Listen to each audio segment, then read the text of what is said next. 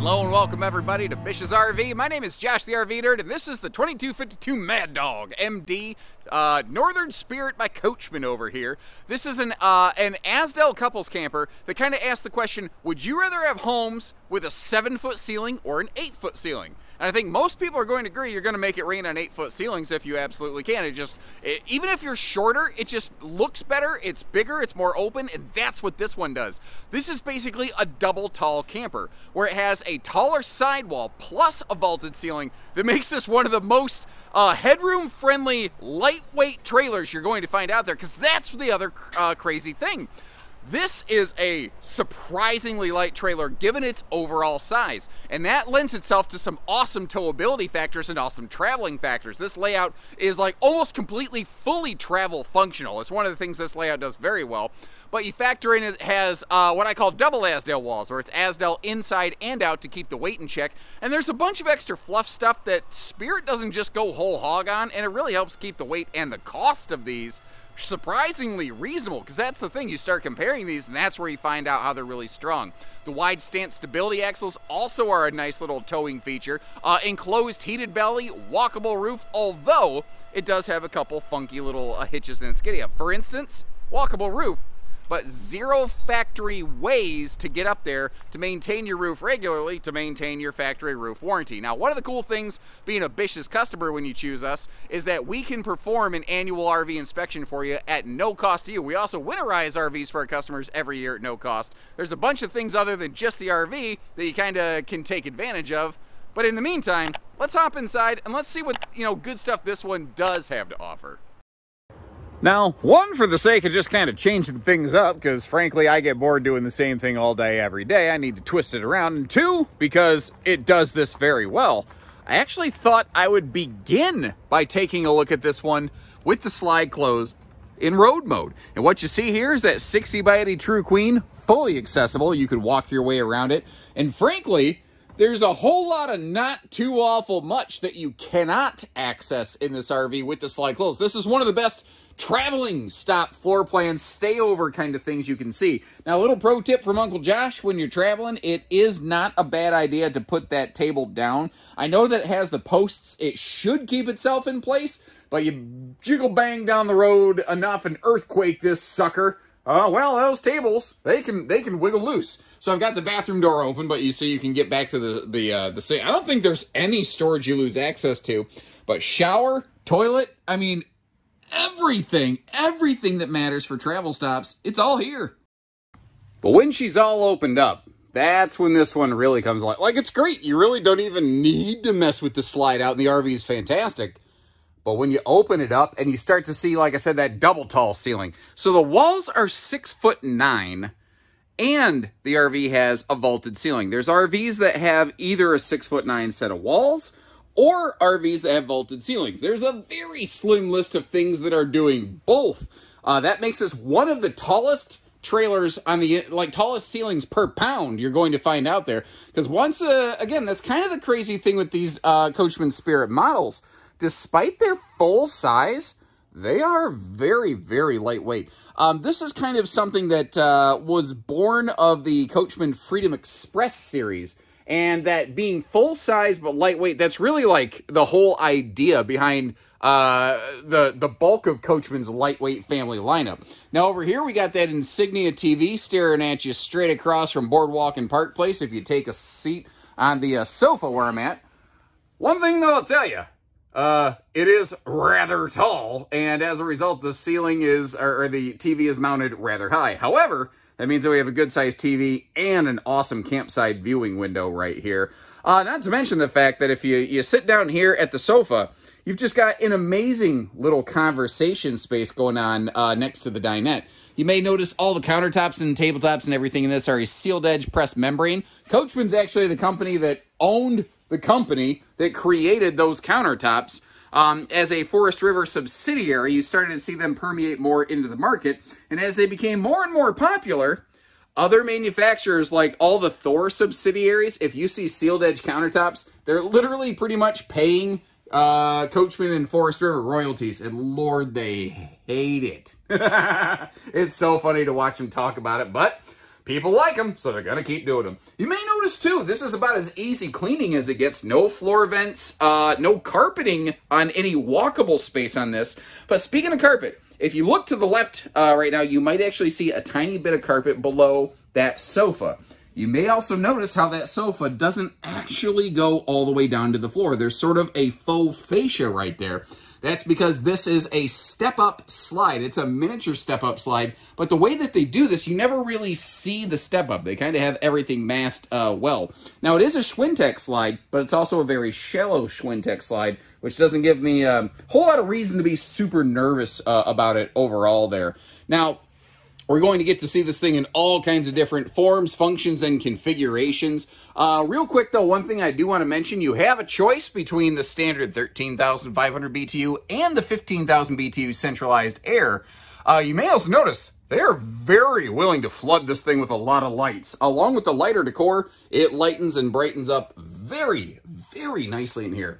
You may also notice this RV does have a bedroom privacy curtain, and giving you a look around there, it is rather sheer, I'll say that. At night, if you do have a guest on the seating, it should be, you know, dark and thick enough, essentially. Also, you've got that awesome easy lift bed storage kind of configuration going on in this thing.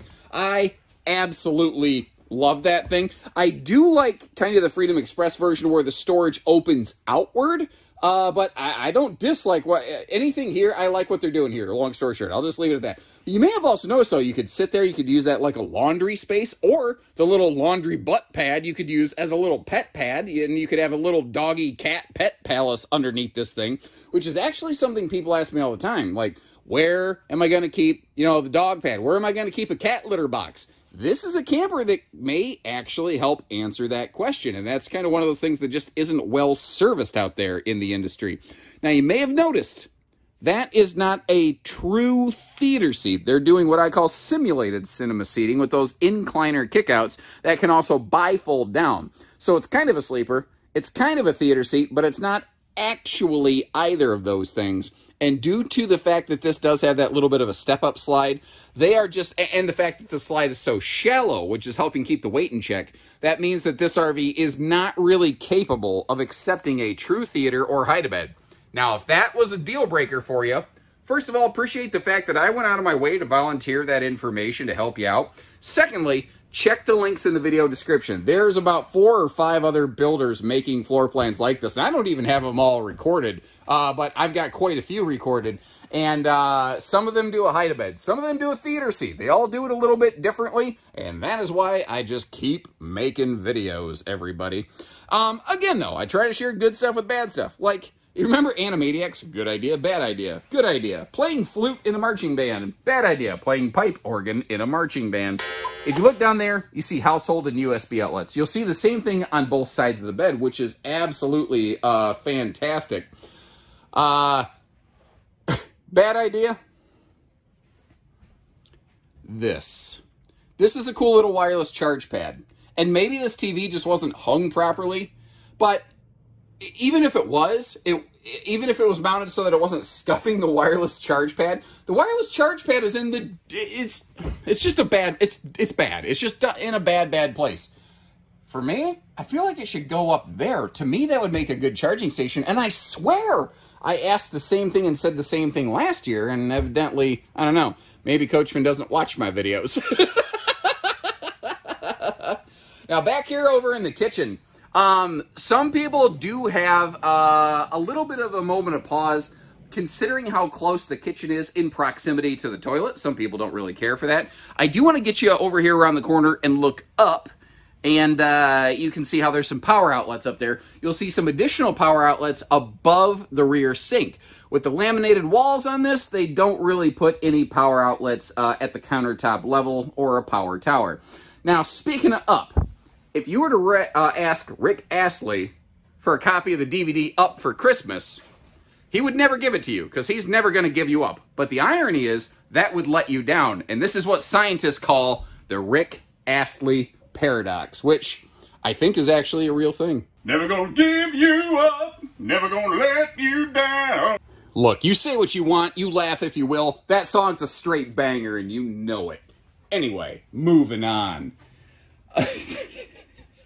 I don't even feel that strongly about it. Anyway, I'm at a funky angle to try to do. You know what? I'm gonna get the toilet in from a different angle in just a second here. First of all, moving up past that generic plastic sink, we do have a nice rectangular shower, and with that double tall ceiling, we got ourselves a double happy nerd. And this shower actually gives me the exact better angle to record the toilet space in here that I mentioned just a second ago. Now, here's the thing with this toilet space. As you can tell from my face, the space on the left-hand side, it was fantastic. The space on the right-hand side made me a sad panda. But the funny thing is, this has a laminated floor, which means they should pretty much be able to move that toilet if they wanted to. I wish it was just kind of centered up in that space. Now you might notice she's slide awning prepped over there, but one of the things I want to hit on first and foremost as we step outside is taking a second look at those weights and measures and talking about towing. This thing maxes out at about 7,600 pounds, and with the length of it, the wide stance stability axles, I think this nicely qualifies for that generalized phrase of half-ton towable. Late model tow package half-tons, I think we'll find this one comfortably within their capacities. And if there's any owners out there who have some experience that they can share in how they have or have not towed one of these, I'd be all ears on that. Now, as I said before, this is what I call a double Asdell RV as of the 2022 camper season. Coachmen campers, anything that is laminated sidewall like this with aluminum framing, has Asdell layering on the outside and the inside. Magnet holdbacks here for some, you see big baggage doors on both sides, although that vaulted bed system, it does kind of eat into this space a little bit. Just to kind of give you some size references, I grabbed some things here and just kind of shoved them in places.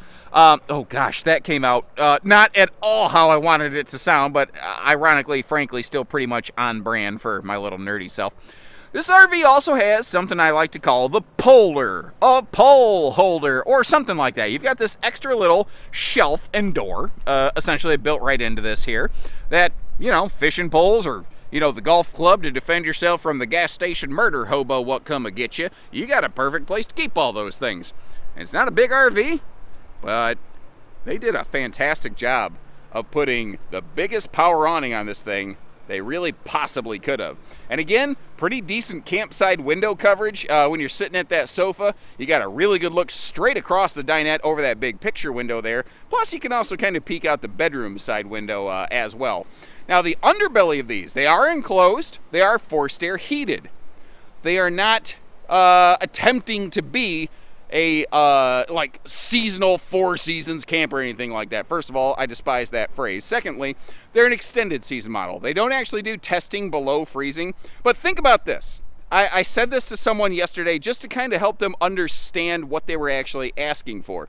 I said, did you know RVs like this are guaranteed not to freeze all the way down to 32 degrees? And they went, oh wow, that's really good. That's cold. I'm not going to be camping when it's that cold. I said, you realize that nothing will freeze before 32 degrees. And the light bulb finally went off and they went, oh. They said, you know, I had been told by my friends I had to get a Four Seasons RV.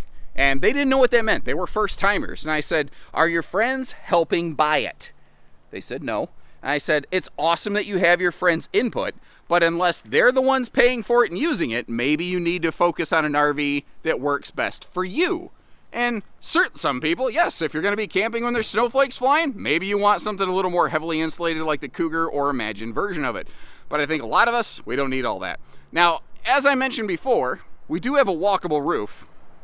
They give us no factory allowance to get up there. I'm almost a little bit shocked they didn't follow suit with like the rest of the industry and just throw one of those telescopic ladder mounts up there. Chances are we could get a rear wall schematic from Coachmen and we could probably apply one of those, but factories do not warrant work they didn't do.